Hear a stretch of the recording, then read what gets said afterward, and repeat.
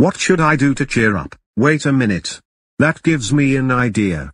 I will sneak to Six Flags Great Adventure without anyone knowing. Yay. I made it to Six Flags Great Adventure, so, what ride should I do first? I know.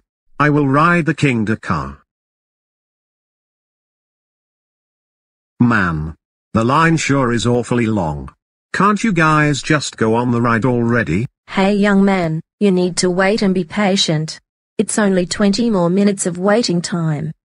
But I just want to ride the ride. You'll ride the ride after we do. Yeah, you need to be patient. Looks like I'm back in the conversation. Hey, you two shut up. I do not want to wait in this long line. Well, if you don't want to wait in this line, then you can just ride another ride. Yeah, just ride another ride or something. We got here first, and it's first come, first served. Yeah, you heard the guy in the blue shirt.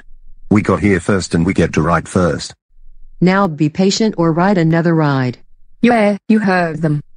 No, I will not. Instead, how would you like me to cut this line? Oh wait, you don't really have a choice.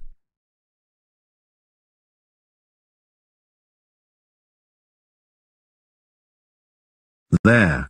How do you like that? Excuse me, sir, in the yellow sweater, did you just cut the line? I sure did, and don't you deny it.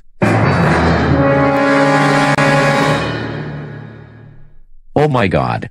Little Bill, how dare you cut the line? You know you have to wait your turn. They got here first, and they get to go first. That's it. Get out of this park right now. I am calling your parents. Oh my God, Little Bill, are you actually serious? First, you went to Six Flags after being banned, and only now, you just cut the line at the King car? What the heck is wrong with you? That's it. You are grounded for 2 centuries, one for going without our permission, and another for cutting the line.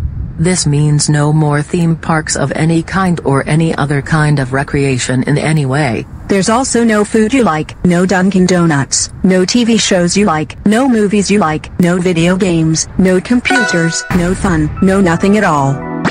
Go to your room right now and stay there until you can behave.